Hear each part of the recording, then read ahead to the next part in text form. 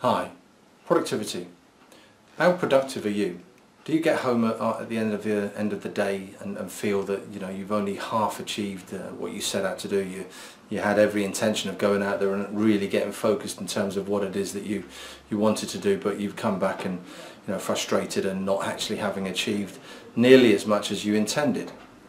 It is really a focus for so many people in terms of not being very productive in their lives, in their business, in their pursuits.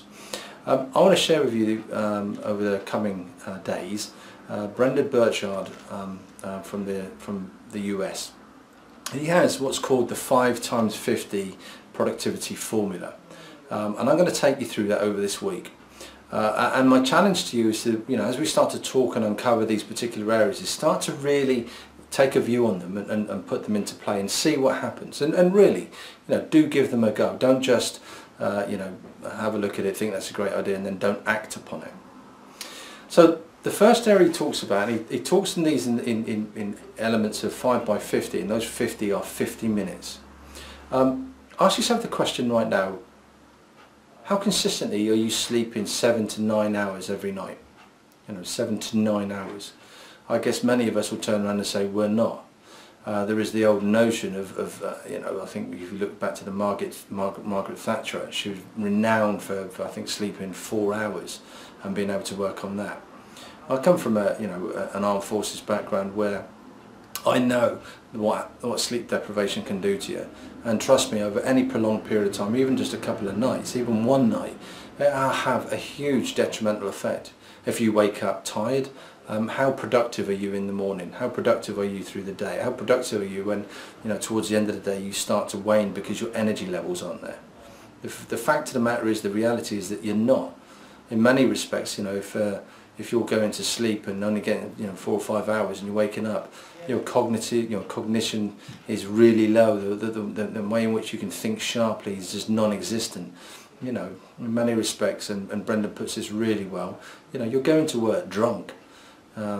So the first step in this is to start thinking about an additional 50 minutes sleep every day, and take that now, today, tonight, and go and get 50 minutes more sleep. Add that 50 minutes to what you're doing. Allow yourself time at the end of the evening to start to wind down and prepare yourself for sleep.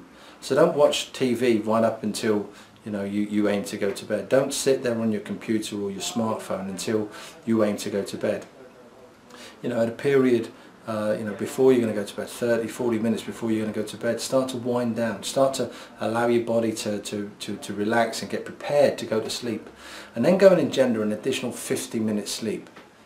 And see what happens over the coming days and weeks. It will have a dramatic effect. It will undoubtedly improve your productivity. It will undoubtedly improve your ability to deal with issues, to actually manage yourself, to be able to think through processes, problems, whatever the case may be, in a much more succinct way. So, first step on the 5x50 is every day give yourself 50 minutes more sleep. Bye bye.